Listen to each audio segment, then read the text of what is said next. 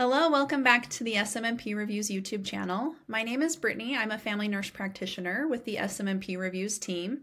And today we are going to review some of the key points of tuberculosis, also known as TB. We're going to cover the risk factors of TB, the TB skin test results. We're also going to touch on treatment of TB. However, if you want a deeper dive into TB or any other respiratory content, go ahead and check out our review courses. First off, let's talk about who is at higher risk for developing tuberculosis. There are many factors that could increase a person's risk for developing TB. Some factors include living in close proximity to a person with TB, living in or recently immigrating from areas with high rates of TB, intravenous drug use, working or living in facilities with those at increased risk of TB. Those could include hospitals, shelters for those experiencing homelessness, correctional facilities, and nursing homes, to name a few. Make sure to think about those comorbidities as well. Any condition that weakens the immune system could increase a patient's risk for developing a TB infection. These could include conditions like HIV or AIDS, substance use disorders, diabetes, kidney disease, cancer, autoimmune disorders, or a recent organ transplant. If a patient has any of these comorbidities, we need to factor that into our diagnostic reasoning.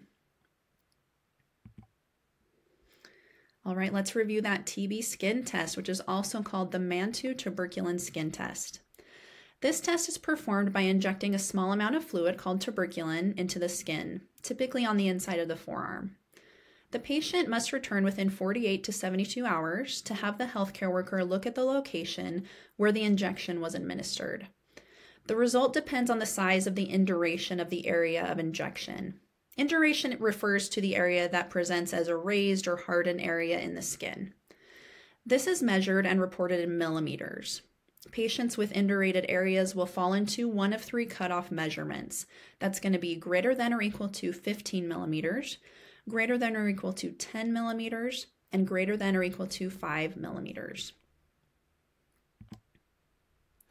So which patients fit into each group?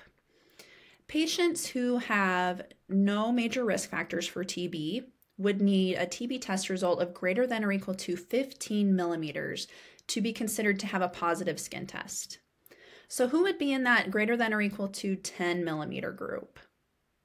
This group is going to include those who have recently immigrated from areas with high rates of TB, healthcare workers, or those who work in facilities similar, such as like correctional facilities or shelters for those experiencing homelessness.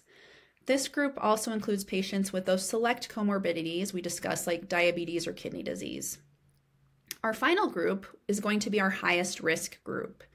This would include patients who have a condition that affects the immune system, such as HIV or a recent organ transplant, as well as those who have been exposed to TB. A positive result for this group would be a result of greater than or equal to 5 millimeters.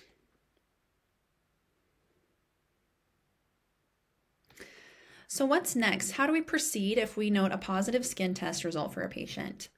A chest x-ray is part of the initial approach to diagnosis, and it's a very useful tool for evaluation for a symptomatic patient. To confirm diagnosis, however, we will need to do a sputum culture. If a patient is diagnosed with TB, a referral to infectious disease should be made. But let's briefly cover TB treatment. There are a couple different treatment regimens approved for TB. A very common timeline is the 6 to 9 month regimen that involves 4 medications, including rifampin, isoniazid, pyrazinamide, and ethambutol. For those about to take their exam, a good way to remember these meds is to think of the acronym RIPE, R-I-P-E.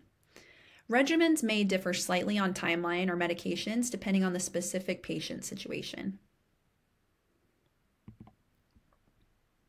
Tuberculosis can be a significant health risk for many patients we care for. It's also a topic that may come up on your certification exam, so definitely one you want to review so that you can feel comfortable answering those questions. Our review courses are a great way to get a deeper dive into that respiratory content.